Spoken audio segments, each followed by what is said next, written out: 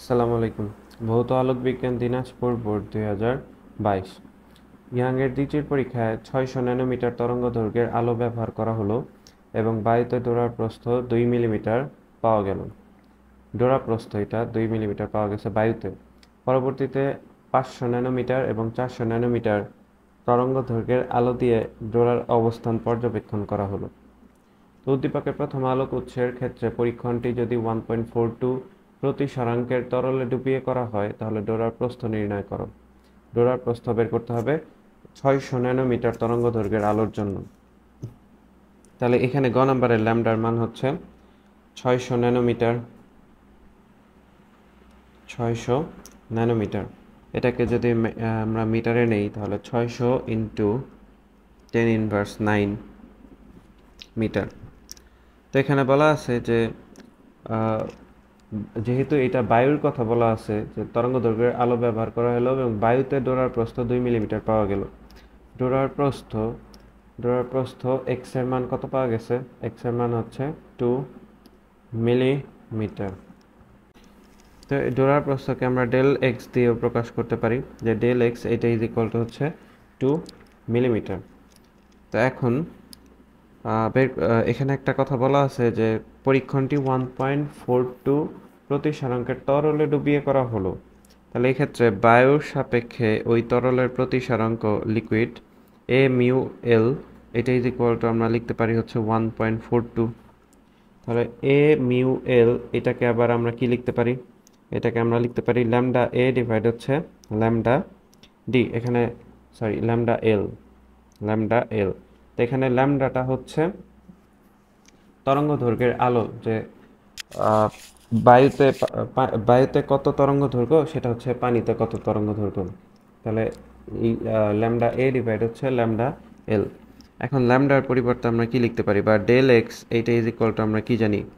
Lambda divide হচ্ছে 2a, এটা হচ্ছে সূত্র। তাহলে ল্যামডা এইটা is equal to 2a into del x divide কি লেখা যায়? ডি। তাহলে ল্যামডা এ এর পরিবর্তে আমরা কি লিখতে পারি? এটা ল্যামডা এ যদি হয় অর্থাৎ বায়ুর ক্ষেত্রে হয় তাহলে 2 ইন্টু এখানে এটা কি? এটা হচ্ছে চিরের প্রস্থ, এটা হচ্ছে চিরের প্রস্থ। তাহলে 2 ইন্টু এ ডেল এক্স ডিভাইড হচ্ছে ডি। এখন এইখানে ডেল এক্স আমাদের বের করতে বলছে যে ডোরার প্রস্থ নির্ণয় করতে বলছে তরলে। তাহলে বায়ুতে ডোরার প্রস্থ দেওয়া আছে 2 মিলিমিটার, তাহলে এটা ডেল এক্স এ দিলাম। তাহলে ওই তরলের ডোরার প্রস্থ কত? 2a divide D into del x, এখানে হচ্ছে এল, ছোট হাতের এল। এখন চিরের প্রস্থ দুইটার ক্ষেত্রে সমান, পর্দার দূরত্ব দুইটার ক্ষেত্রে ধরে নিলাম কনস্ট্যান্ট, কারণ আমরা হচ্ছে এখানে পর্দার দূরত্ব আর হচ্ছে এখানে যে চিরের প্রস্থ এই দুইটার সম্পর্কে কিছু বলা হয় নাই, তাহলে আমরা এই দুইটাকে কনস্ট্যান্ট ধরে করব। তাহলে 2a কাটা ডি কাটা, তাহলে এ মিউ এল এটা ইজ ইকুয়াল টু আমরা কি পাচ্ছি? এ মিউ এল এটা ইজ ইকুয়াল টু আমরা পাচ্ছি উপরে ডেল এক্স এ আর নিচে হচ্ছে ডেল এক্স এল। এ মিউ এল এটার মান পেয়েছি 1.42। ডেল এক্স এ বায়ুতে প্রস্থ কত? 2 মিলিমিটার।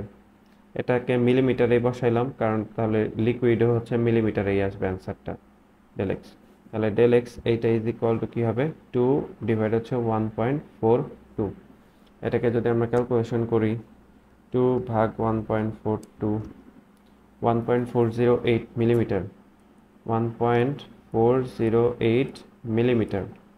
তাহলে বায়ুতে ডোরার প্রস্থ যেখানে ছিল 2 মিলিমিটার আর ওই লিকুইডে ডেল এক্সেল লিকুইডে ডোরার প্রস্থ আমরা পেলাম হচ্ছে 1.408 মিলিমিটার। অর্থাৎ তরলে ডোরা প্রস্থ 1.408 মিলিমিটার। এটা হচ্ছে গ নাম্বার। এরপর ঘ নাম্বার কি বলা আছে? ঘ নাম্বার বলা হয়েছে উদ্দীপকের আলোক উৎস পরিবর্তনের সাথে সাথে পর্দার একটি নির্দিষ্ট অবস্থানে উজ্জ্বল ডোরার ক্রমসংখ্যা বাড়বে নাকি কমবে? উজ্জ্বল ডোরার ক্রমসংখ্যা বাড়বে নাকি কমবে এটা আমাদের নির্ণয় করতে হবে। তাহলে এই ক্ষেত্রে আমাদের উদ্দীপকে কি বলা আছে যে একবার 600 ন্যানোমিটার তরঙ্গ দৈর্ঘ্যের আলো ব্যবহার করা হয়েছে, একবার 500 ন্যানোমিটার, আরেকবার হচ্ছে 400 ন্যানোমিটার তরঙ্গ দৈর্ঘ্যের আলো ব্যবহার করা হয়েছে। তাহলে একটা আলোক উৎস পরিবর্তনের সাথে সাথে পর্দার একটি নির্দিষ্ট অবস্থানে উজ্জ্বল ডোরার ক্রমসংখ্যা বাড়বে নাকি কমবে। তো এখান থেকে ধরলাম আলোগুলো আমরা ফেলতেছি। তো প্রথম ক্ষেত্রে 600 ন্যানোমিটার, তো এই জায়গায় একটা নির্দিষ্ট স্থানে বলছে, তাহলে এইটা হচ্ছে কেন্দ্রীয় উজ্জ্বল। তো এই কেন্দ্রীয় উজ্জ্বল থেকে একটা নির্দিষ্ট স্থানে ধরলাম এই বিন্দুতে এক্সএন, এতটুকু ডিস্টেন্স হচ্ছে এক্সএন। এই পয়েন্টে আসার পর আমার হচ্ছে ওই যে উজ্জ্বল ডোরা পাওয়া যাচ্ছে। তো একটা নির্দিষ্ট দূরত্বে বলছে সবার ক্ষেত্রেই, তার মানে সবার ক্ষেত্রে এইটার জন্য এক্সএনটা হচ্ছে একটা নির্দিষ্ট দূরত্ব। তাহলে এই দূরত্বের মধ্যে এই 600 ন্যানোমিটার তরঙ্গ দৈর্ঘ্যের কয়টা উজ্জ্বল আলো পাওয়া যাবে, উজ্জ্বল ডোরা পাওয়া যাবে, তারপর হচ্ছে 400 ন্যানোমিটারের জন্য কত পাওয়া যাবে, আর 500 ন্যানোমিটারের জন্য কত পাওয়া যাবে, এইটাই হচ্ছে আমাদের এখান থেকে নির্ণয় করতে হবে। তাহলে এটার জন্য আমরা কি করতে পারি, এখানে কেন্দ্রীয় উজ্জ্বল থেকে ওই নির্দিষ্ট উজ্জ্বলের দূরত্ব হচ্ছে এক্সএন। তাহলে এক্সএন ইজ ইকুয়াল টু আমরা কি জানি, এক্সএন এইটা ইজ ইকুয়াল টু জানি হচ্ছে উপরে N into lambda into D, আর নিচে হচ্ছে চিরের প্রস্থ। এই চিরের প্রস্থ, ল্যামডা হচ্ছে তরঙ্গ দৈর্ঘ্য যে আলোটা ফেলতেছি, আর ডিটা হচ্ছে পর্দার দূরত্ব। তাহলে এখানে আমরা পর্দার দূরত্ব আর এই দুইটা জিনিস হচ্ছে কনস্ট্যান্ট জানি। তাহলে সবার ক্ষেত্রে এই ডি আর এই দুইটার মান হচ্ছে কনস্ট্যান্ট, তাহলে থাকে কি শুধুমাত্র হচ্ছে এন ল্যামডা। তাহলে এইটাকে হচ্ছে আমরা যেহেতু এই দুইটা সেম, তাহলে সবার ক্ষেত্রে এক্স এন এইটা ইজ প্রপোর্শনাল, আমরা ধরে নিতে পারি হচ্ছে এন ল্যামডা। তাহলে 600 ন্যানোমিটার তরঙ্গ দৈর্ঘ্যের আলোর জন্য কি হবে, 600 ন্যানোমিটার তরঙ্গ দৈর্ঘ্যের জন্য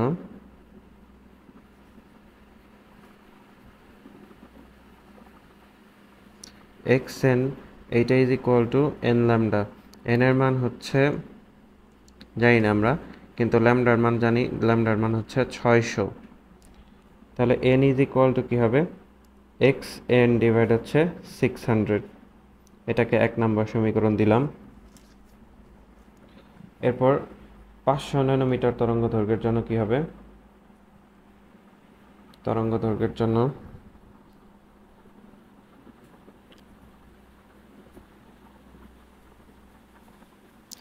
এক্স এন এইটা is equal to N into ল্যামডার পরিবর্তে হচ্ছে 500। তাহলে এন ইজ ইকুয়াল টু কী হবে, এক্স এন ডিভাইড হচ্ছে 500, এটা ইজ ইকুয়াল টু 2 নম্বর সমীকরণ। আর 400 ন্যানোমিটার তরঙ্গ দৈর্ঘ্যের জন্য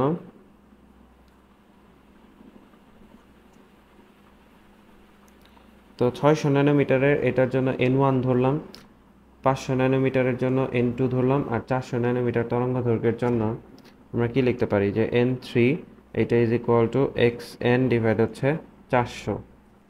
এখন আমাদের তো বের করতে বলছে হচ্ছে কোনটার জন্য, আমাদের বের করতে বলছে পর্দায় একটি নির্দিষ্ট অবস্থানে উজ্জ্বল ডোরার ক্রমসংখ্যা বাড়বে না কমবে। তো আলোক উৎসের পরিবর্তনের সাথে সাথে এখন 600 থেকে যদি আমি ধীরে ধীরে কমায় নিই, যেমন এখানে 600 ন্যানোমিটার ছিল আগে, তারপর হচ্ছে 500, তারপর 400, তাহলে আমি তরঙ্গ দৈর্ঘ্যের যে তরঙ্গ দৈর্ঘ্যটা দেওয়া আছে সেটা ধীরে ধীরে কমায় নিচ্ছি, তাহলে উজ্জ্বল ডোরার সংখ্যা কমবে নাকি বাড়বে সেটাই আমাদের নির্ণয় করতে হবে। তাহলে এটা হচ্ছে আমাদের 3 নম্বর সমীকরণ।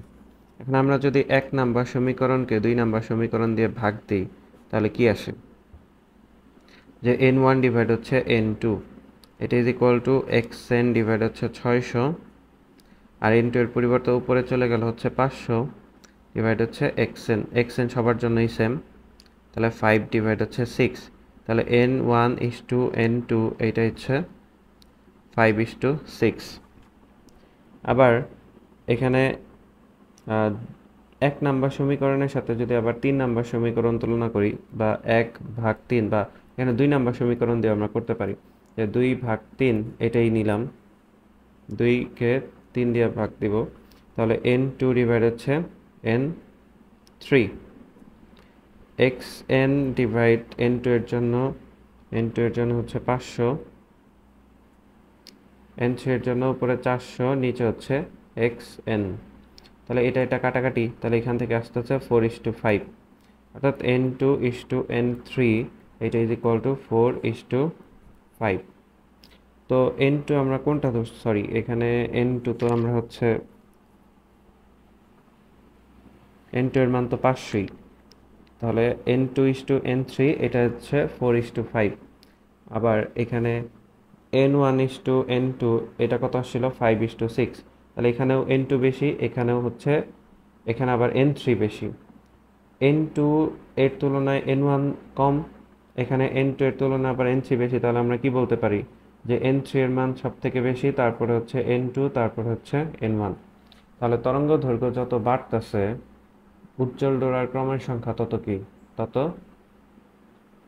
সরি তরঙ্গ দৈর্ঘ্য তো কমতেছে, যে আগে 600 ছিল, তারপরে 500, তারপর হচ্ছে 400। তরঙ্গ দৈর্ঘ্যের মান যত কমতেছে তরঙ্গ উজ্জ্বল ডোরার সংখ্যা তত বাড়তেছে।